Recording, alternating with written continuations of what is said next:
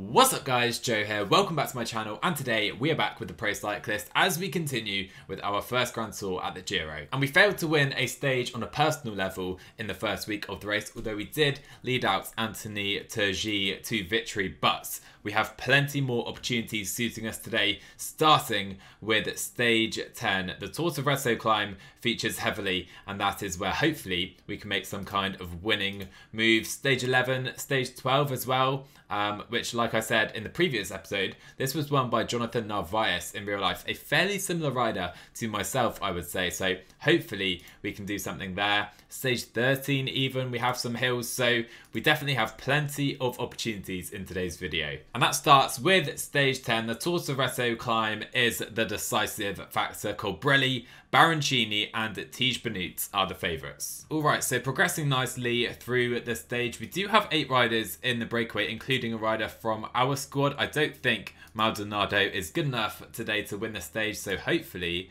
they are reeled in. And here we go then. We have 37k to go, coming onto the Colonella climb. I've got some riders coming to the front. Hopefully they will relay very quickly. Donovan is right there, Rosetto as well, and we're going to make this race really difficult. And now Anthony Turgi comes to the front of the climb, getting blocked off a little there by Damien Touze, but we are really pressing on, and only Turgi is left to support us. This stage is going to be so tough. We're going to blow it up. And just like that, we have 48 riders or so left in the peloton already, down to 39. I can't believe how tough we have made this race already, and we still have a lot of climbing to go. Alright, we're approaching the Tortoresso climb, and Tige Benut, Jonathan Narvaez, Davide Ballerini all looking to make a move, and to be honest, Anthony Turgi is now struggling, and I think he's pretty much cooked here. We need to try and follow ourselves because we are out of teammates, and Narvaez, he has a minor lead already. Scalmosa in the white jersey, beautiful white jersey for Trek Segafredo. He is starting to struggle. We're down to 23 riders, and the Tortoresso is approaching. Oh my word, Miguel Angel Lopez in the pink jersey is behind. The pink jersey has been dropped.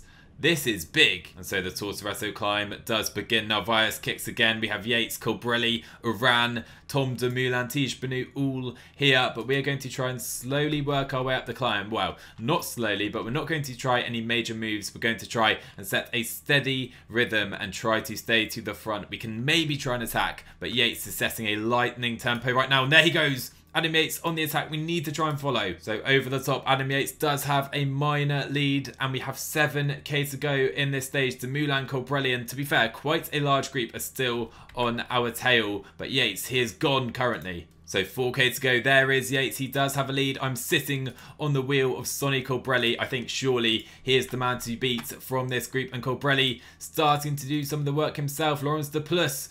Oh my god. PCM, what is going on here? Because Laurens de Plus is bringing in his teammate. He's leading me out, to be honest with you. We're going to stay on his wheel and kick into the final kilometre. Can Adam Yates hold us off? Sonny Colbrelli, myself, Parapentra as well. But I think Adam Yates is just about going to win the stage. So the Plus's tactical brain was definitely broken there. Luckily for him, Adam Yates did manage to win the stage. Only 4th for us. It's not too bad, to be fair. But what else was broken was Miguel Angel Lopez's legs. The pink jersey is now the former pink jersey. He's down to 14th place. And things you love to see, Mikel Landa in pink. A stage for the sprinters again today though in Rimini. Alright then, just 9k to go. The breakaway have inevitably been reeled in, and we get a nice +5 day here. Could we just maybe cause the surprise? And I have found myself in a great early position. Trek Segafredo here, Baroncini ready to lead out Mads Pedersen. I am on Danny Van Poppel's wheel though. MAGLIA is following us as well. Only 3k to go, and Trek have gone way too early, and now Scalmosa is coming to the front. I am just going to stay in this position though on Danny Van Poppel's wheel, and hopefully our good race day can help us try to conserve some energy before the final kilometre. Let's try and get a little bit of a jump on these guys if we can. Can we use our acceleration to our advantage? No, we cannot, and Tim MAGLIA is going to win in Rimini, and I think we're going to get a pretty solid 5th place. Alright, that's a 4th and a 5th place so far today, and that does now leave us in a very promising 3rd place in the Ciclamino jersey. We're of course 10th place in the KOM jersey, but it's very close there. Remember, we're aiming for a top 5 in both competitions, and if we can get one jersey, that'd be awesome. Now, this is the stage I think I've been looking forward to the most. 208 kilometers, so many hills, so many KOM points available. I think I'd like to join the breakaway and try and take the stage win that way. But you know what? I've actually been given full control of my team today, so I think what I'm instead going to do is try and control on the front early, not let a big breakaway go, and then try and hammer it early on in the stage to make this as difficult as we can.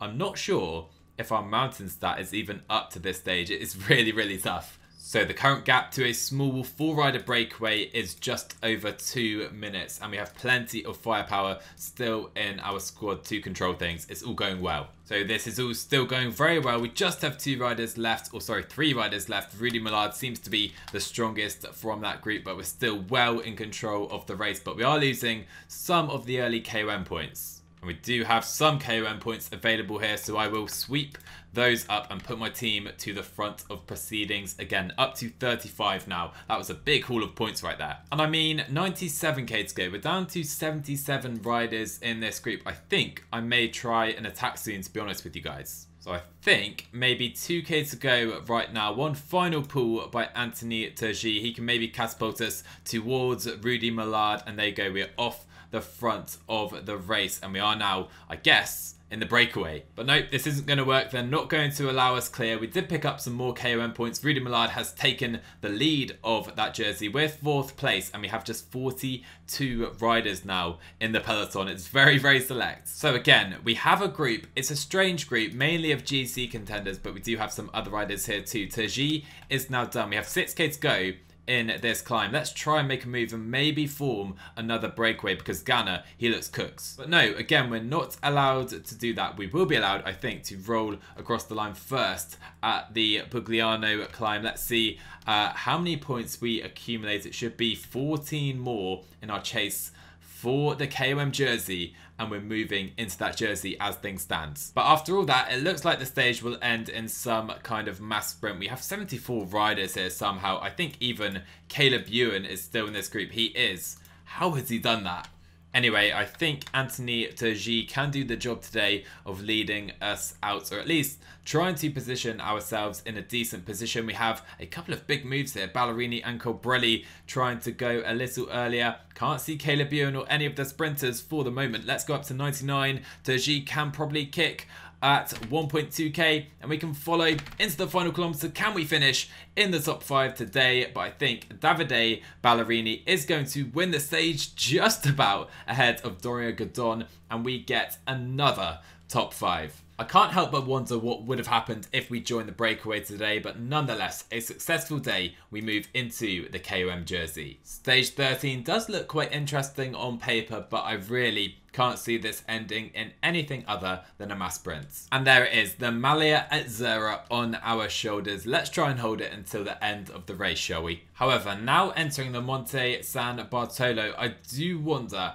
if it is worth pressing on. MAGLIA and Caleb Ewan have shown how strong they are on the hills and the climbs so far at the Giro, but we have to try and test them. So Stefani Rossetto has been doing God's work on the climbs, making this as difficult as possible, but Caleb Ewan, his 2nd or 3rd wheel just after the climb is crested. The man is a joke. Alright then, into the final 5k. We're setting up another sprint. This time it's Turgi leading myself out, and hopefully we can make another step towards that Ciclamino jersey as well as the KOM jersey here today, because Caleb Ewan has gone very early, and surely too early. We're getting blocked in just a little, but Turgi now leading us into a great position in the final kilometers. We do have a couple corners though, probably going to put pay to our chances. Baroncini at the front. Here comes Gaviria, and Fernando Gaviria is going to win the stage ahead of Tim Malia. Turgi finishes well, and we are going to finish in around 10th place. Let's see. And it is indeed 10th place. So following that sprint stage, we have a 37-point deficit to Caleb Ewan. Ballerini up to 4th, of course, Malia splits myself and Caleb Ewan. The key thing is neither of these guys can ride mountains at all. So we have to try and target the intermediate sprints after mountains if we want to beat those guys. Also, KOM Jersey was still leading. But now, a stage we're definitely not going to win. It's Ghana territory, or maybe even Rowan Dennis territory. It's a 32-kilometer time trial. And well, we finish our TC in the blue jersey still in 112th position so far. And it did end up being Ghana land today. He wins by a comfortable 42 seconds, and it ended up being a short stay in pink for Mikel Landa. He's down to 5th, with Danny Martinez moving into pink, and we have a 1, 2, 3 right now for the Ineos Grenadiers. Absurd stuff. And yes, I did just finish 156th on a stage. Time trialing's not a forte. But now it is time for the Biancavallo, and the other GC teams definitely need to attack Danny Martinez and the Ineos Grenadiers. They are dominating this race. For us though, we need to try and collect some KOM points, and I'm definitely targeting that intermediate sprint in Noveros. So I'm currently trying to join the day's breakaway. I can see Felix Groschartner here. He's 10th in the GC.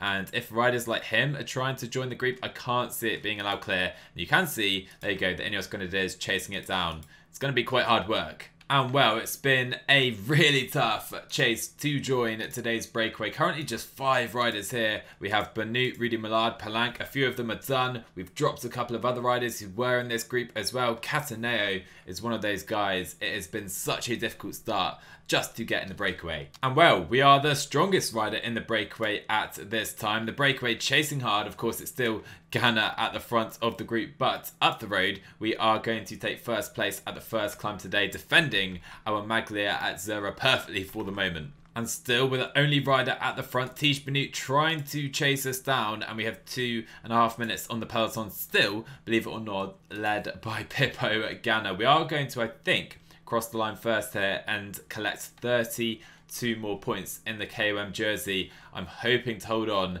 as I alluded to earlier, for that intermediate sprint as well, though that could be more tricky. And here we go, the 32 points are in the bag. I wonder if it's now worth sitting up. I think we just try and hold on until that intermediate. Let's do it. So luckily, I have now been joined by the powerful Benoot, and we are going to hold on until the intermediate sprint. This stage is going just to plan for the moment, even more so as Benoot simply lets us have all of the points. And we're going to hold off the peloton at the next climb as well. But Tish Benoot, importantly, the stronger climber and growing into this stage as it goes on, has dropped us. But we do have 3 minutes on the pink jersey group. And so we enter the foot of the Biancavallo at the front of the race. Benoot attacks. He is stronger than us today on the mountains, and he is going after the stage victory. Can he hold off the peloton though? Although we are going to slowly work our way back to Benoot's wheel and just try and sit on for as long as we can. And there he goes. Not long at all.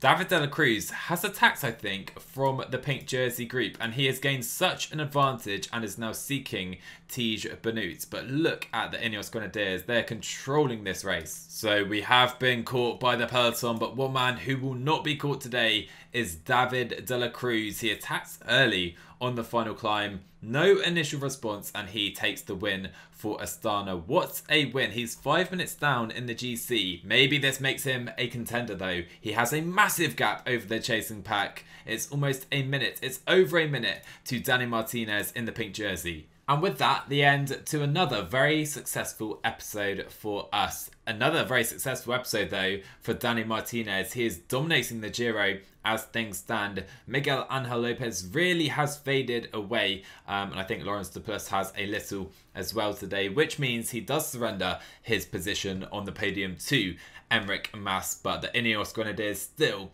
in a 1-2 position entering the final week of the race. Now we sit 62nd in the GC, but we are now 3rd place in the Ciclamino jersey, and we're dominating the Maglia at AZZURA as well. It would be awesome if we can hold on and win that jersey on our first Grand Tour start, wouldn't it? And we are still seeking our first Grand Tour stage victory and could stage 16 be where it finally arrives. On paper, the stage looks like it suits us. It may be our best chance for remaining because plenty of high mountain stages, a sprint stage as well. It really is our final chance to get that stage win. But of course, we have that blue jersey to defend as well. Anyway guys, I hope you enjoyed today's video. Smash that like button down below if you did. Hit subscribe to the channel as well if you're new, and I will see you guys in the next one.